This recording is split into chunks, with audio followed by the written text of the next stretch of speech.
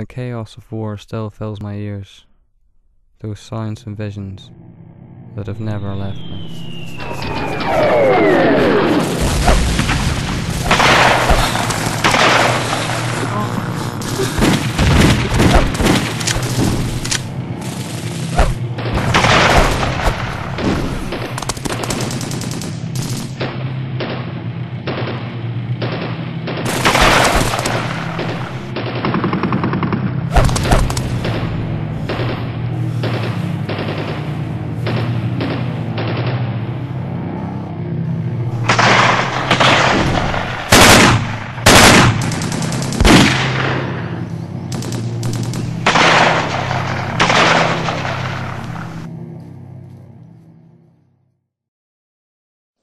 So here I am, still stuck in this god-forsaken battleground.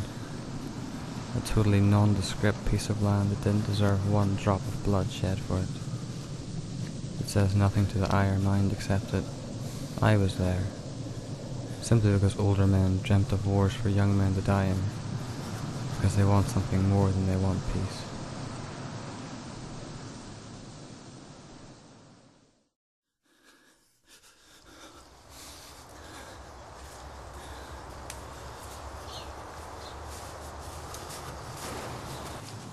And such is the cost of such worthless patches of ground.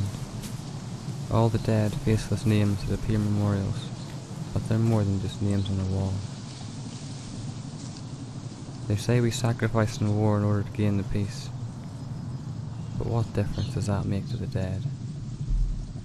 Left alone to die and rot in the mud. Maybe one day the idea of glorious victories, won by glorious armies, will be wiped out once and for all. Neither side is glorious. On either side they're just frightened men, all of whom want the same thing. Not to lie under the earth, but to live upon it, at peace.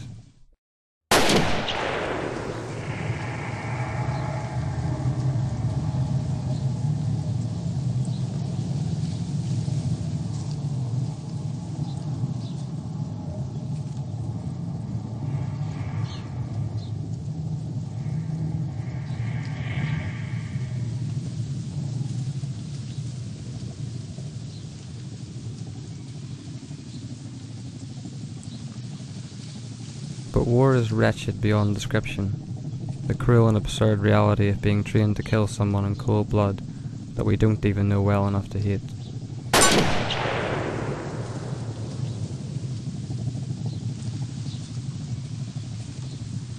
I heard it once said that war spurs not the brave but the cowardly.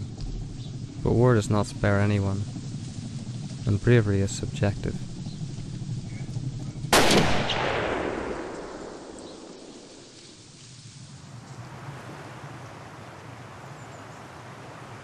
What I remember most was the waiting.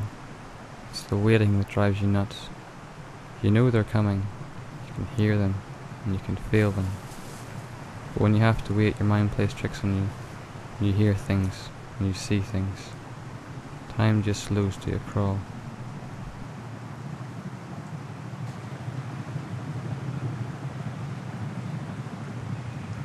They program us soldiers like computers, trained in machines to keep going relentlessly, pursue your objective, to fight and to survive. But like computers, we too break down, become obsolete, soon to be forgotten and discarded.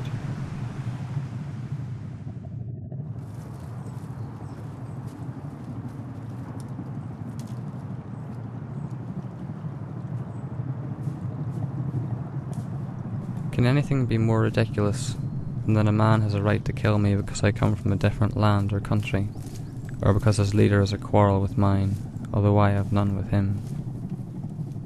Some speak of heroism, duty, and service, tell stories of glory, but dress it as they may, for to me war is but murder in uniform, and mutual annihilation.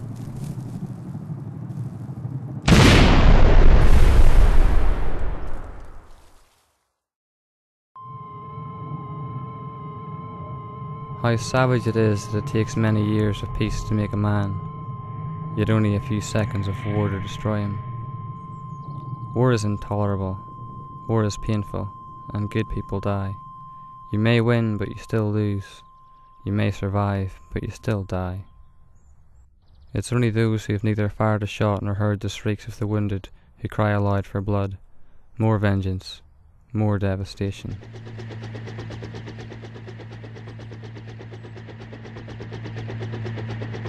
Such a monstrous thing is war, to fill us with hatred instead of love, and to devastate the fair face of this beautiful world.